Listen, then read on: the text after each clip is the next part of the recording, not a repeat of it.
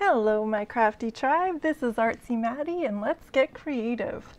Today we're going to be making some more camping themed DIYs, and I'm just starting off with these letter stickers from DollarTree, and I picked off all the letters to spell out mountains and then just stuck them onto the back of the plastic sheet that they came on. And I'm just using some black latex paint that I just have on hand. Use any black paint that you have though. Chalk paint would work, or any acrylic paint as well. And then I just put a little bit of white to get a lighter stripe on it, and then I'm going in with this bright aubergine color, I believe it's called wild eggplant, and then just a bright fuchsia pink color. And then I'm just gonna lightly, just very lightly kind of pounce some of these colors onto the white. The white is just going to make them a little bit brighter, so I wanted these colors to look quite bright. But just blend it in, like not too much of it, not a solid color. So I'm really enjoying those scruffy DollarTree brushes. I believe they're meant for kids. At first a couple bristles will come out, but then they're not too bad. I'm really enjoying them. They're pretty good to have on hand. So going in with this neon blue color, so a bright blue, a navy blue, and then a bit of a dark deep purple is the colors you want to create these. So just going in with a little bit of the purple over the black and a little bit of the navy over the black. And that brighter blue, you just want to get a little bit of that on the white and a little bit of it on the black. So now I'm going to create some stars. We're doing like a galaxy effect. And I just put some white paint down into an old toothbrush, and we're just flecking it all over the little mountain stickers just to give it the star effect, like the galaxy effect. So I just put it down into a cardboard box to do it. And now if you've seen my channel at all before, I use this tool a lot. It's just a little embossing tool with a round knob on the end, but a ballpoint pen, like a dried out ballpoint pen, anything like that would give you the same effect. So then I just peeled the stickers off. They came off quite easily. And if you just kind of run your fingernail along the edges, if there's any paint that came off on the edges, it'll just clear it right to the edge of the sticker. And then just taking my time, lining them up. I already kind of had them lined up. I tried to do them evenly like they were on the other page, just so I can know that they'll fit onto here. So if you just kind of space them out lightly before you really stick them down hard. And this silver galvanized sign is also from DollarTree. I was really excited to find those. So I wanted it to say the mountains are calling. And I just did a little practice there on a piece of paper just to test it out. You can actually do it really lightly with pencil if you're nervous about getting the design right. And then I went over it with a Sharpie so I could see it a little better. And then with the Sharpie oil-based paint pen. It's a little thick. It was a little bit hard to get the detail that I wanted, but it's okay. It's good enough. I'm happy with it. So here's the finished product. The mountains are calling. They really are. I can't wait to go camping. We haven't been yet. How about you guys? Are you campers? Have any of you been camping yet? So moving on, this is just another little wooden sign from DollarTree as well. And I'm just gonna coat it again with the black. So it's gonna be a little repetitive today, but I didn't know how to show you guys without the projects getting too scrambled up to keep track of what I was working on. So we'll just go through project by project. There's 5 projects today.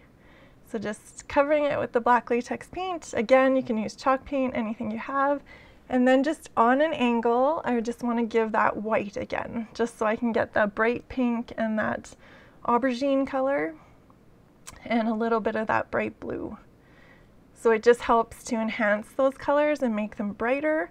If you just go over the black, they'll look dull.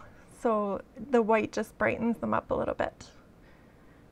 So again, just pouncing on, doesn't have to be even. You're kind of going for a messy, random feel.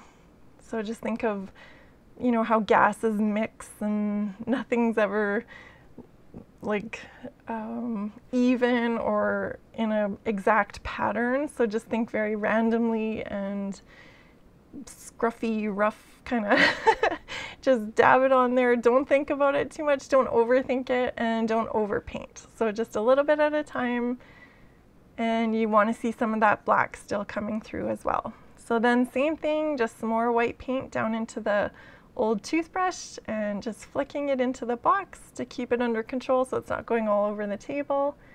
And then again with the little embossing tool, I just want to go in and give some bigger stars. When you look out at the stars, usually some of them are a little bigger, a little shinier. So just trying to make some difference, like in the small little tiny flecks and then some bigger ones as well. So this is going onto a tiered tray that I had done in a previous video. If you haven't watched that video, I'll have a link to it down in the description box. But I'm just covering this with some reindeer moss from DollarTree because that is what I have in the tiered tray. So this will just help it blend in with that. So of course you don't have to do this if you like it just without the moss, then of course go for it. So I just want to let you guys know that today's video is part of an awesome camping theme playlist. So I was reached out to by LaParsha, a new friend. Her channel's called Creating It Myself, and she told me about this fun challenge that was coming up, and I'm so excited she did. So it's the Let's Go Camping DIY Decor Challenge. It's hosted by Megan at the Crafty Quinn and Adrian, the full-time DIY mommy. So these are some new friends I've made. Really excited about this. I can't wait to see a whole playlist of camping theme crafts because I really love that theme. I think it's really fun, and hopefully you guys will too. I'll have descriptions for all that for the playlist and their channels in my description box. And then here I'm just moving on to these little laser cut wooden owls. These are from DollarTree as well. I was really excited about these. It's hard to believe they're so perfect and so intricate, the little details. So the edges get a little bit darker because of the laser cut on them. So because I'm painting them dark, this worked out well. I didn't really have to worry about getting down into the little holes and like the little grooves and stuff. So I just used a sponge dabber and sponge dabbed black on both the front and the back of them. But I didn't have to worry about the edges because they're already dark and they just blend right in. So now just same thing, I'm going to go over it with just a little bit of random white. Try not to make them all the exact same, just think randomly if you're able to do that. I know it's hard for some people, but just try and think not to do the same on each one. So then I just went in with a little bit of the pink and the aubergine color like you saw before. Now just going in with that little bit of blue, so you want a little bit of blue on the white, a little bit of blue on the black, and then the navy and the purple we will just do on the black. So again, just that scruffy random. I love this brush for that texture. It's so perfect for that scruffy texture. So if you see these, they're just in the paint section with the kids stuff at DollarTree. And you might have a few loose hairs at first, but then they're good to go after that. So then same thing, just into the box and some white paint on the old toothbrush. So you guys will have to keep one of your old toothbrushes around for this.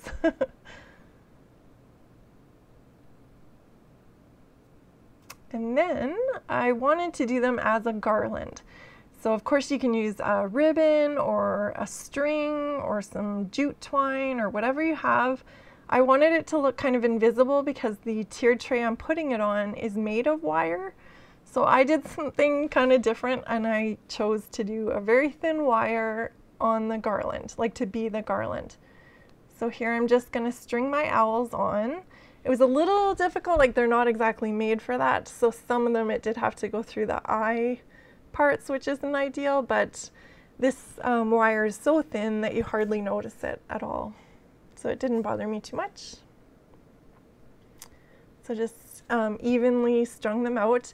If you see in the background there, I have some little paper flowers that are from DollarTree as well. And I thought the colors blended well. I was excited to find those. So what I'm going to do is just hot glue and 2 of them. I'm just going to sandwich them onto that wire. And by doing that, it just keeps it quite secure on the wire. Otherwise, it might be difficult. I think if you just tried to glue one onto the wire, I think they would be more likely to fall off. So this worked out great. And here's the little garlands. I made 2 of them, 1 for each side of the tree. I thought those little paper flowers are so cute. I can't believe they have them at DollarTree. I think at Michael's those are $8 or $9 for a little package of those paper flowers. So they were a great find. I'm excited about those. So this is a foot garden stone that I found at Dollarama. That's one of our dollar stores here in Canada. And I was excited to find it. My son, my oldest son, has always loved Bigfoot. He's always had kind of a, what would you call it, an affinity for Bigfoot.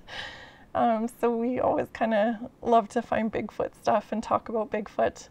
So I'm going to do a similar painting technique on this Bigfoot foot here that I'm trying to create. So very similar. I just put some white down the middle, going in with the bright pink and the aubergine color, going in with some of that neon blue. And it'll be almost identical except that I don't use black in this part. So this part will just be the navy and the purple as the background. So I'm just going to kind of blend those in a little bit. So it just goes from light out to dark.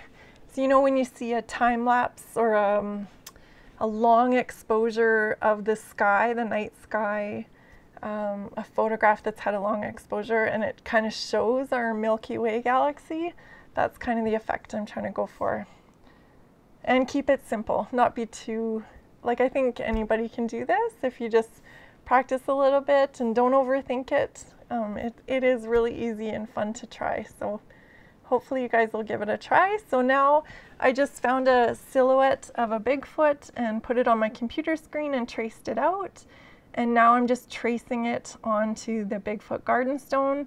So I just have some carbon paper, just tracing it down, and the carbon paper is black, so it showed up fairly well. I was glad that it worked. So now just going in with some black acrylic paint and just a little detailed brush.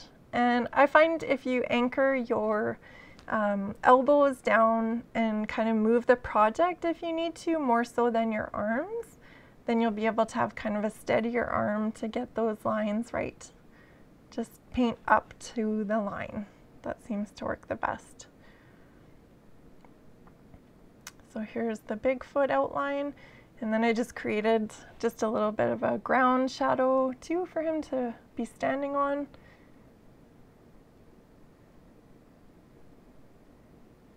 So just nice and simple. I did kind of a scumble effect just so the brush strokes, because it's hard to get them perfect. So if you just kind of do that scumbling circular motion, then it's all the same. It just kind of evens it out. So on the other side, it has this cute little dragonfly pattern, and I thought that was really cute too. So just really plain painting on it. So just trying to, you know, give it a little bit more detail, a little bit more of the right colors, I guess. So I'm going in with this caramel and then the burnt umber, just mixing them on the branch to make it brown. And then I have some of these older, I believe they're called like gleam paints. They're kind of pearlescent, but I'm so excited to show you guys something in a minute that I came across after I painted them, of course. Too bad I hadn't found out about them sooner, but you know how dragonflies have that beautiful, like iridescent kind of skin to them. They're so beautiful. So that's what I was trying to create, and the wings too, how they're all glittery. So I had this purple pearlescent and then kind of a pearl color. So I just blended the two together on the wings. So I just did the purple on the bottom and then that pearl color on the top. And they're just going over that light color, so it worked out pretty well. And then I just tried to highlight the one side and then put a little bit of dark down into the grooves. And then the leaves were just, you know, like the one solid green. So I find if you have a couple different colors blended on your brush, it just brings things to life. Nothing is ever just one solid color. So if you just do some blending, it doesn't have to be perfect, just a light and a dark together will bring things to life. So don't overthink it, just practice, play, it's fun, it's therapeutic. So then I just took a little bit of dark green with the little detail brush and just kind of ran it along the veins.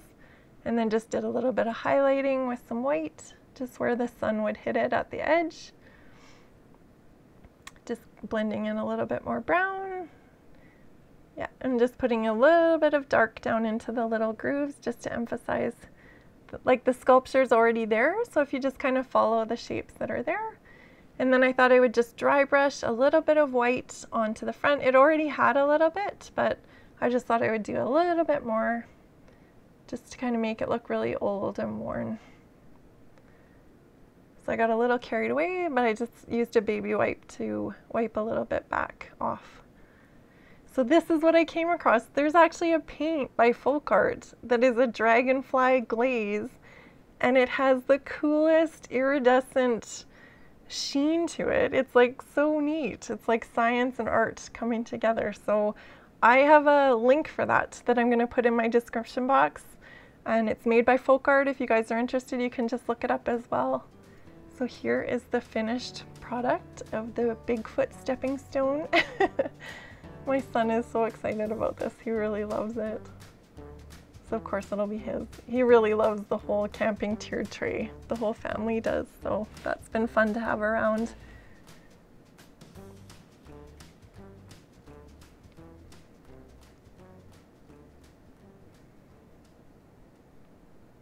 All right, and the last project, I don't have a little campfire yet, so I just thought I'm doing this night theme to this camping tiered tray, and I don't have a campfire, so I was trying to think of how to do a easy DIY little campfire, and I came across these flickering tea lights, so I thought that's perfect.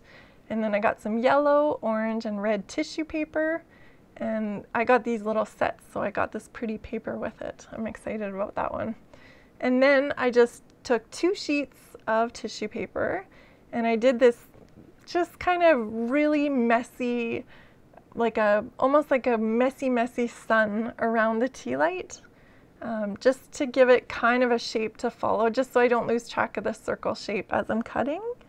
But you can just cut like rough, haphazardly. It does not have to be perfect. Again, just don't overthink it. It's just a craft. It's supposed to be fun and just therapy. So just go for it. Just make those little finicky cuts, but don't get too carried away. It doesn't have to be perfect. Just little rough, kind of sharp cuts. And I did 4 orange sheets. So I did orange, red, yellow, orange, but then I decided that having the 2 orange sheets is kind of too much. So I would just do the one of each color. So 1 red, 1 yellow, and 1 orange. And then one of my tea lights was like janky. It didn't quite work well, but the other one works great. So I guess that's kind of what you get, right? When you shop at DollarTree, you never quite know, but anyway, it's really cute. I'm quite happy with them. And then I can't make a crafting video without some Mod Podge. So here's the Mod Podge. I just used it to kind of stick the little pieces upright. So I just kind of gathered them up. I didn't have Mod Podge over the whole thing, and you just want to be gentle, because once the Mod Podge is on it, it can really crumple quite easily. So just be gentle, try not to touch it too much.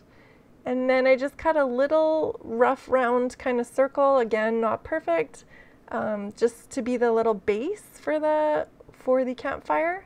And then, I don't know, I didn't hit record on it, I guess, but I had already Mod Podged some dusty, gravelly, yeah, just kind of the dust at the bottom of my rock bag for my garden.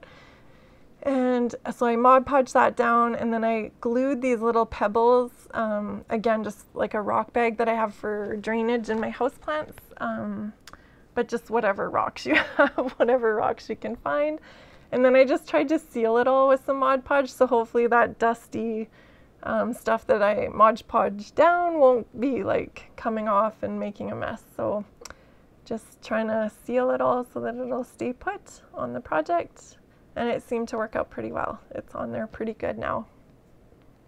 And there it is with the little light turned on. You can see it kind of flickers a little bit. Not as much as I hoped, but it does flicker a little bit. And so then I added all these pieces into the tiered tray that I did I think it was about a month ago. There's a video for that, so I'll have the link in my description box if you haven't seen that. All of these crafts here on the bottom were from that original video. And then here's the new "The Mountains Are Calling" sign. And I laid a bed of moss down on each layer of this tiered tray. So this tiered tray was such a score. I got this off of a program or a web page here that we have called Kijiji, where you can sell secondhand things to other people. And so I got really, really lucky, and I bought 2 tiered trays off this one lady. So it was such a great score. And I've tried to look, they don't sell this tiered tray anymore, but you can find one similar to it. I'll try and find the most similar one that I can find. I'll put a link for it in my description box. So just the little owl garland, and then that cute little owl hanger guy is from Dollarama as well. And the little owl plant holders, those were from a thrift store with the little galaxy flowers. Those were from DollarTree. I only found one bundle and then I never found them again. So I don't know if they were like leftovers from last year. Have you guys seen those? They're like these blue flowers with the purpley tips on them. I only found that one bundle. So here's the other side of the tray. The little lanterns are from DollarTree as well. I haven't seen those again. Hopefully they'll bring them in again. They're so cute. That little owl, the mama owl with the babies, that was a thrift find for $5, if you can believe it. I think it's like a real collector item. It has like a little plaque on the bottom of it. I just covered it with moss. I didn't glue it down, but I just covered it up. So anyway, hopefully I've inspired you today. Hopefully you guys are interested in these camping theme crafts. I'm kind of excited about them. I've really been enjoying them. I was thinking maybe of doing my coffee bar as well. Let me know if you guys would be interested in seeing that. And I do have some more bee videos coming up for you, so I've been working hard on that. And if you are already subscribed to my channel, I just again want to say thank you. It means so much that you guys are helping me grow my channel on YouTube and being so supportive and encouraging. It means so much. And if you haven't subscribed, hopefully you'll consider it. It really does help my channel grow and help YouTube notice me and kind of put my videos out there more. So thank you guys so much. Oh, and I did show this little campfire lit up in the dark too. So in just a moment here, I'll show you what it looked like at night. It's pretty cute. And these little s'more guys, those are from a previous video too. So if you like those, there's a whole video on how to make those. Those are mostly DollarTree products as well. So here's the little campfire at night. It does glow a lot better at night. It doesn't flicker as much as I hope, but I still like it. Alright, so thanks you guys. Have a great week, and we'll see you in the next video.